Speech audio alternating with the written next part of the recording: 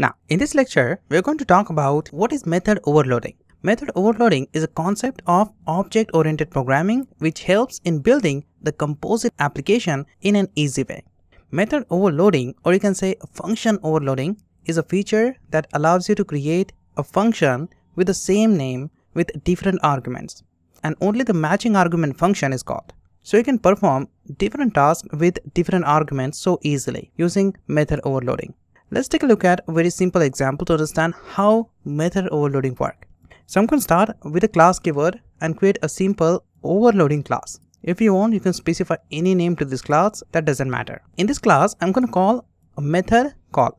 Now, this is a magic method in PHP to create method overloading. To create this method, you need to just start with this double underscore prefix and then specify the name to your method call. Keep in mind, you don't need to specify your own name to this method.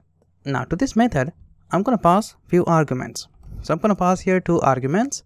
The first argument is the function name and the second argument is the number of argument you're going to specify to this method. So when you call this object, you can call this method using this function name, and you can pass a parameter to this function using this second argument. So I'm going to just say here, if the function name is equal to this if name, I'm going to execute this if statement. So I'm going to just defining my method name here. If you want, you can specify any name here to this name variable. Now, just out of that, here I'm going to say switch. I'm going to call switch case, and in this switch, I'm going to call count argument. I'm going to count how many arguments I have to this call method. So once I have it, I can create different cases. So I'm going to create first case. So I'm going to specify here case 0, and then I'm going to say return 0 if I don't have any argument to this method. Then I'm going to create my first case, and here I'm going to say return argument 0. So if you specify one parameter to this function, or you can say to this method, it's going to execute this case 1. Just out of that, I'm going to create case 2, and here I'm going to return argument 0 plus argument 1. So if you specify two parameters to this method, I'm going to just add both this parameter and return it. And just out of that, I'm going to create case 3 where I'm going to return argument 0 plus argument 1 and minus argument 2. So here I'm going to just call 3 argument.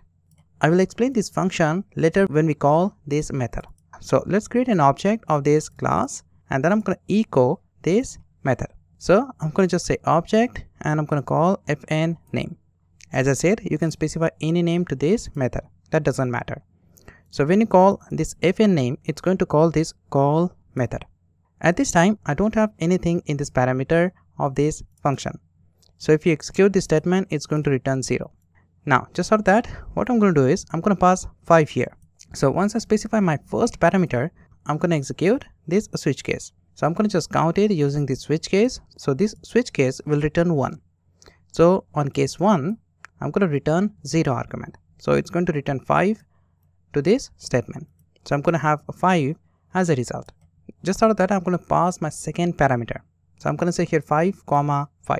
When we call this method, it's going to first count the number of arguments. So it's going to see we have 2 arguments here to this method. So this switch case will return 2 and execute this second case. And it's going to add both this value and return it. I'm going to call these values using index.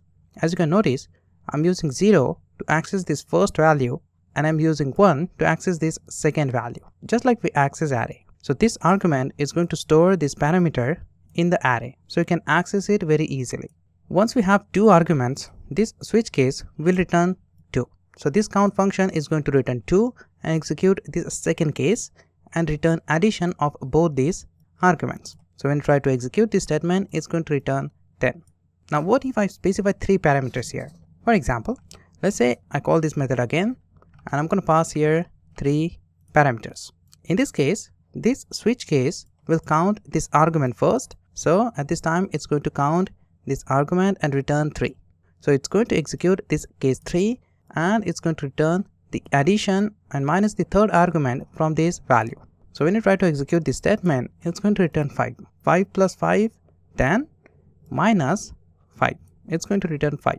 If you want, you can create n number of argument using method overloading. So if you like short videos like this, make sure to subscribe and like this video. I will see you in the next one.